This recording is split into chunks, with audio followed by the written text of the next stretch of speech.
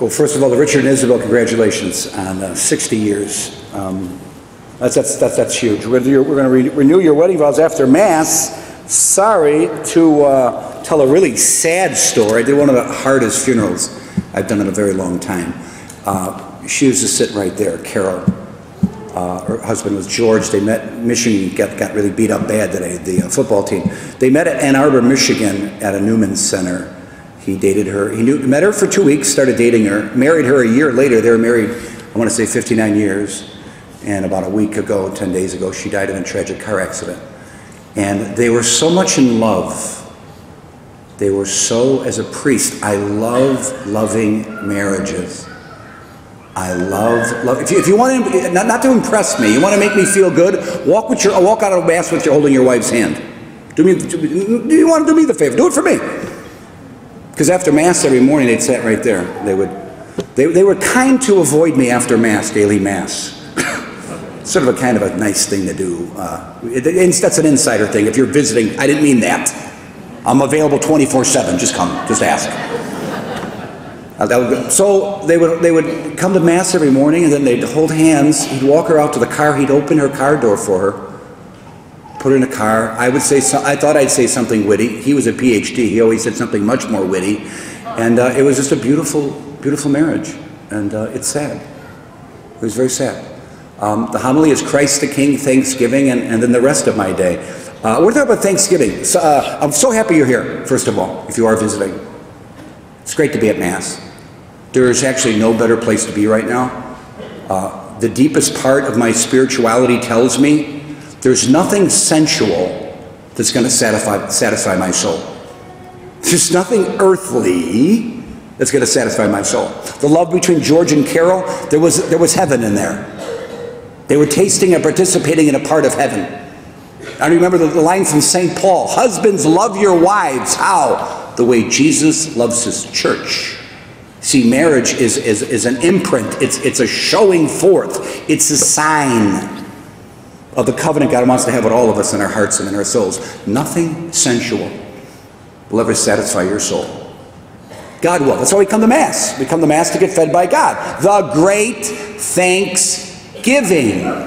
So, God bless you. We'll do some Thanksgiving because I want to renew my homily because I gave it on Thursday. Father Evans was here and Father Simon, and out of deference to Father Evans, I wanted to give a short, witty, concise homily. Yeah, that didn't happen. Okay, I lied. Didn't even try. But I did mention, and it's hard to remember Thursday. I'll just make this up as I go along, but it's true. This is a Thanksgiving homily. This part of the homily is about Thanksgiving. So we just had Thanksgiving. I was in Poland. I'm Polish. My mom's 100% Polish. She's probably 120% Polish, my mother. And I'm very proud. I happen to be in Poland. Left Poland, went to Rome. I'm a Roman Catholic. Peter and Paul shed their blood in Rome. I was talking to the pastor. They opened up in the catacombs of Calixtus, the tombs of the popes. 9 popes are buried there. And a great little point about Calixtus. He's around 200. He was a broker. Like a J.P. Morgan guy? Sorry, Citibank? I don't know. Sorry, some guy gave me a dirty look. He might be a J.P. Morgan guy. Sorry. Jamie Dimon, God bless him. No, the point is, he fell into debt. So what do they do in the old days if you fell into debt? They sold him into slavery. He was a slave. He bought his way out of slavery. Got back to Main Europe, Rome. Became a deacon. Went on to become a pope. From slavery. What's your point?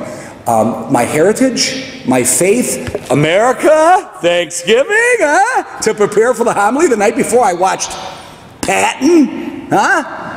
That's a good way to prepare for a Thanksgiving. Seriously, I don't know how you think about America. I see it.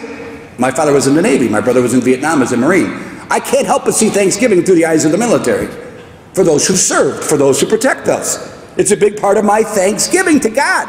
Thank you for helping me, or by your design, making me born in the United States. If I was born in Poland, I'd be all excited about being I can't say a Polish kid.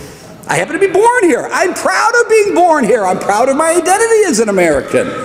I'd say it's a great thing. So honor your heritage.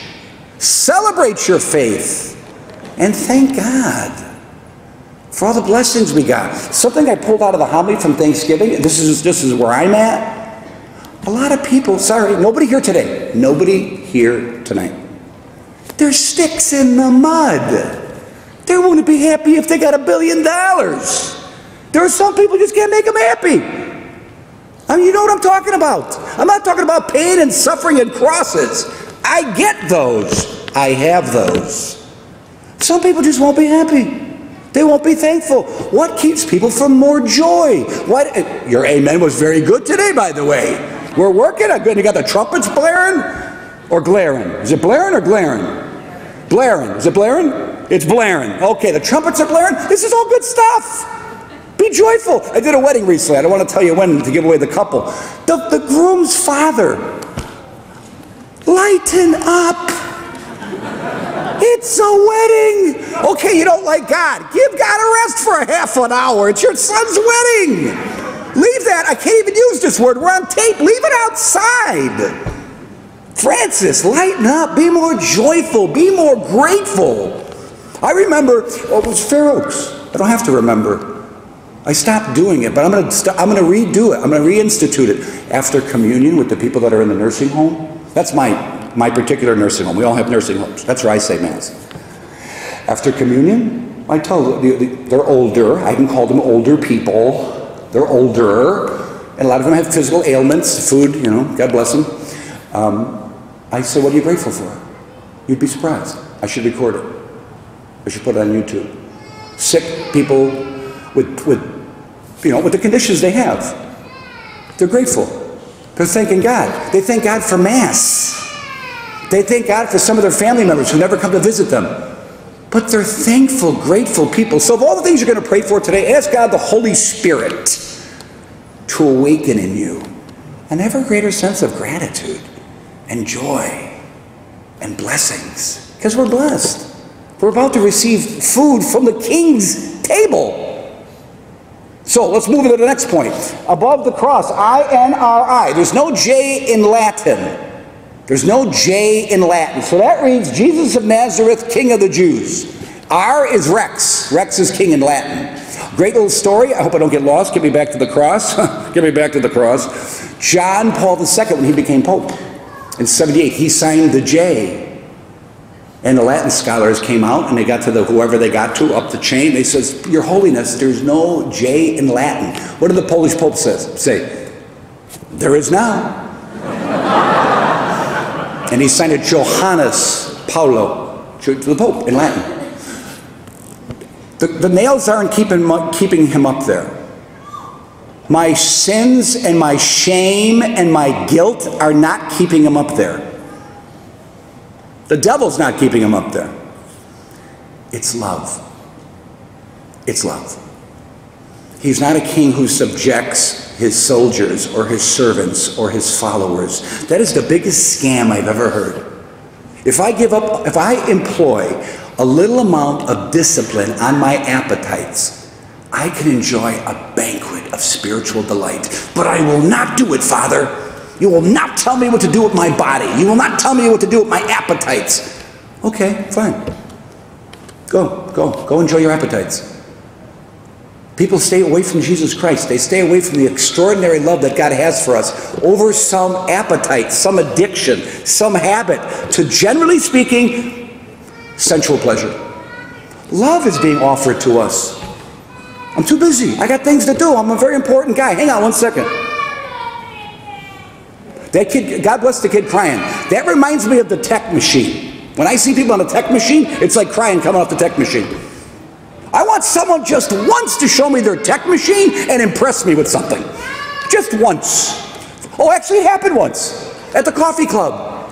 When Sam, who we call Galileo, showed me how the earth moves around the sun on this computer model, I was blown away. I thought it just went around the sun. No. The whole galaxy moves. Did you ever see the model? If you haven't seen the model and you have no faith, go watch the model and give me a call. It's mathematically, statistically unbelievable to watch this. It's true. The gravitational pull while the earth is expanding. And it's moving. We're moving fast. You don't know that. Maybe you do. I don't know.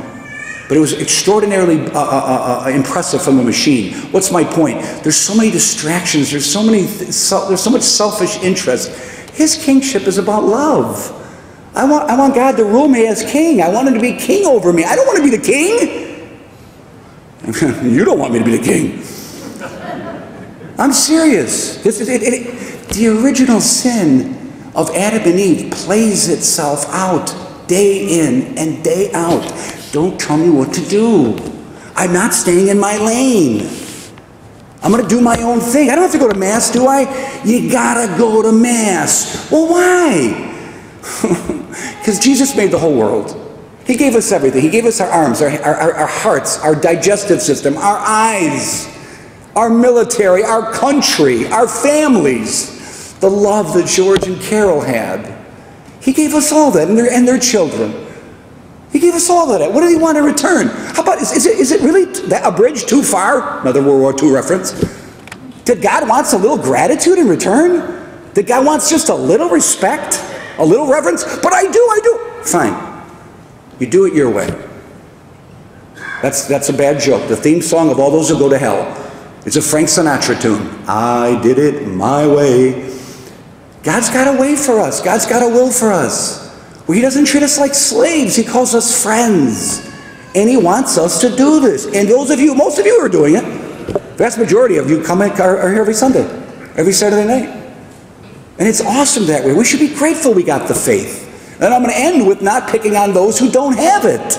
Because it's a blessing to know what you know, to see what you see. So let's go to Thanksgiving and the cross. My sister, this is on tape, I got to be careful.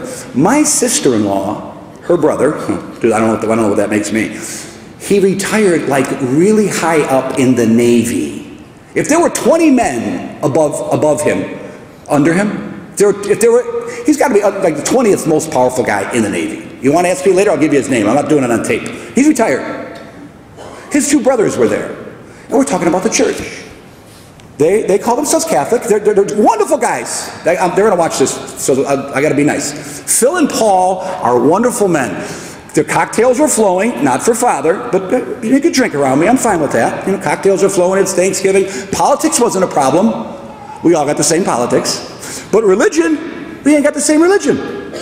But they're telling me about the church, this, that, and the other thing. They have a nice perspective. They're very intelligent men. I finally said to them, gentlemen, did you ever notice how stained glass works? What does it have to do with anything? I said, it has something to do with everything. Stained glass is not viewed from the outside. Stained glass only makes sense, even the stained glass in this church, from the inside. When the light comes through, you got to be in the church to get the beauty of stained glass. Or you'll never get it. You'll see it from the outside. I go, gentlemen, this is not about the institutional church. This is about intimacy with Christ. This is about the love of God. This is about desiring to be a better man, a better citizen, a better husband, wife, student, child, brother. This is what this is. This isn't about your ideas or my ideas. It's about God who came to show us how to love and how to live. And he saved us by the cross. He didn't save us from the cross. I'm back to George again. Pray for George. I can't even imagine. I really can't imagine. I can't imagine being in love with a woman. I can imagine that, sorry. I can imagine being in love with a woman. But all those years of marriage, arm in arm, hand in hand, the way they shared, the way they loved. What a heavy burden this poor man carries. So, Thanksgiving, we got Thanksgiving out. Pray for those who protect us. Thank the Lord we have what we have. Yes, it's not perfect. I'm not an idiot. Some may say so. If you're visiting, you're like, this guy's totally an idiot. No, we got problems. I got it. But we're doing well, and we're growing, and we're getting better, and praise God. Last point would be, I just left the hospital. So someone called and the person, Patricia, she wanted me to tell her name and all her, I go, no, there's laws against that. But I go to see Patricia. Patricia's dying. She's got Journey Care Hospice in the background. So whenever the priest hears hospice, you're actively dying. She lost 70 pounds due to some liver failure. not lifestyle related. Not that that would matter. That's not a consideration father has going into a patient's room. So I meet her best friend. She's getting some medical procedure outside the room. That's why I was late for confessions. I have a good excuse. I have a note from a priest. I'll write it. So I'm with her best friend from kindergarten, hearing stories about Patricia before I go to meet her. I never met Patricia before. I'm going to go meet a woman in a bed who's actively dying, and I meet her best friend. And she's all teared up, and she knows how serious it is. So we walk in. Now keep in mind, if you're a stick in the mud, nobody here. If you know somebody like this, think of Patricia. I don't know how many days she has left. I don't know. She's got hours. She's got days. I don't know. I'm not a doctor, nor do I play one on TV. So we walk into the hospital, into her bed, and they started talking about animals, like when they were in kindergarten, and they used to like giraffes and this and that. And she says, "Remember our favorite song?" And Patricia, laying in bed, says, "This is what she said. And she wore blue velvet." Bobby Vinton. I know. I'm Polish. I know Bobby Vinton. So I start singing with them. She's dying. She's singing. She's dying. She's singing. She's got faith. So I do what the priest does. Last rites, apostolic pardon, Holy Communion, and her, before I begin, after we get done singing, her husband shows up. Providence. God, providence. He can be there for the ritual, the final ritual. There might be another ritual. So the husband shows up. So then we conduct the religious rites. So she closes her eyes. I give her. There's two blessings. There's the apostolic pardon in the last rites, and there's also the blessings on life and health and getting better. One's for you not getting better, or getting really better by going to heaven. One's for you getting better. I got them both covered. Okay. So what does Patricia do? And her daughter is there. One of her daughters. She has two children. One of her daughters is there, and it's hard to make this communicate what just happened. She's got her eyes closed. She makes the sign of the cross. And she just starts laughing. She just starts laughing. Not like a silly laugh, like a serious laugh, like death is coming, and the Lord came to visit me, and I've been strengthened by the sacraments, and I'm not afraid. I'm not afraid. I will go into that cold, dark night, but I will not go alone. I will go with the Lord. And as long as the Lord stands by me, even though I would walk into the valley of death, I will not be afraid, for He is with me, and He is my rod and my staff, and He set the banquet before me. My friends, take this to another level. When you receive, quietly or out loud, sing to the Lord from the depths of your soul and thank Him. And let's all pray for each other. We would develop a disposition of gratitude. Keep George in your prayers. Keep Patricia in your prayers. And keep praying. Because the more I pray, last thing, the more I pray, the more I say my rosaries, the more I love Jesus Christ. Mary has been such a tremendous mommy to me. A spiritual mother leading me always to her son, who we're about to receive.